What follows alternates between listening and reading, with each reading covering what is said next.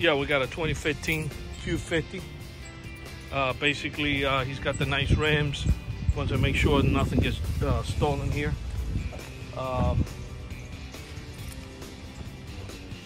So we went ahead and added the shock sensor to the factory alarm system.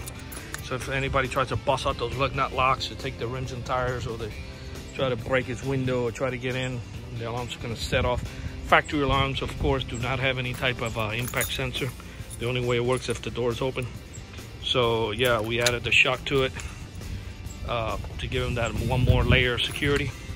I'm going to go ahead and bang on the rim, and you're going to see that the alarm's going to fire off.